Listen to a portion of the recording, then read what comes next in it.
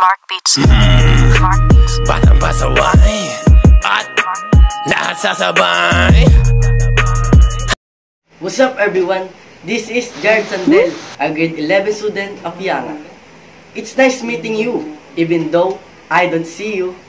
But now, have you seen me? And this video can turn back. If you do, you will be cursed. Haha, I'm joking. Who even believes that stuff? Haha.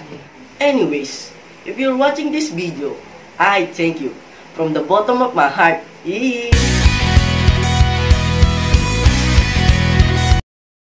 Because you're just in time to know the upbeats of my life. Haha.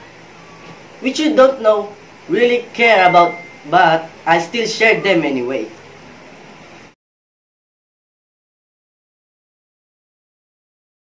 The difference between the ORIG and local mobile phones. I have here an Oppo and CherryMobile phone. When it comes to buying one of the best smartphone, the first choice can be the hardest. Oppo or Android, it's not simple, but both of offer a lot of features and they may seem basically of the same other than brand and price. However, a closer look shows that there are very key of differences. Read on a closer look at some of these differences to help you to decide whether an Oppo or an Android smartphone is right for you.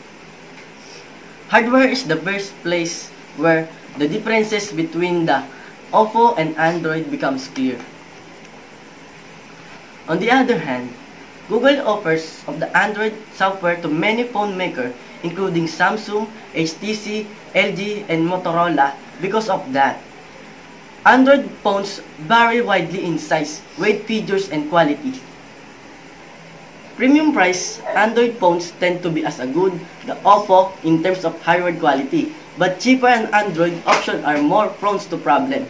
Of course, Oppo can have hardware issue too, but they are generally higher quality. CherryMobile phones are very attractive and very affordable. This is the main reason why many people are very attracted this phone. They come to cheap prices compared to international or even other local brands. When you hear about new specific like octa-core processor or 18 megapixels cameras or expect CherryMobile to release a new model with the new specification. What do you expect? These are cheap phones. You can expect similarity in build as Oppo, you must live with that. That's why you must check out CherryMobile phones thoroughly before you buy. Nevertheless, CherryMobile phones can user guarantee you that they use these phones for a year. It ultimately falls to how user take care of phones, it will last or not. So guys, this is a sound of Oppo 837. This song is Trumpets.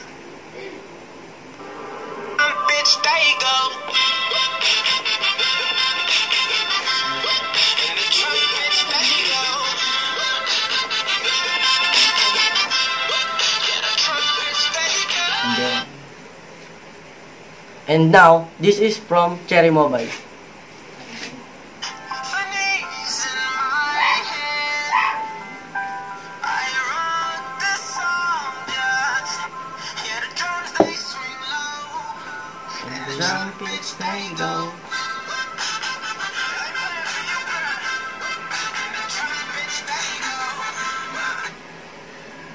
For me, whatever phones you have, it's not big deal. As long as we can evaluate one individual, how much ability he has to make contact with others.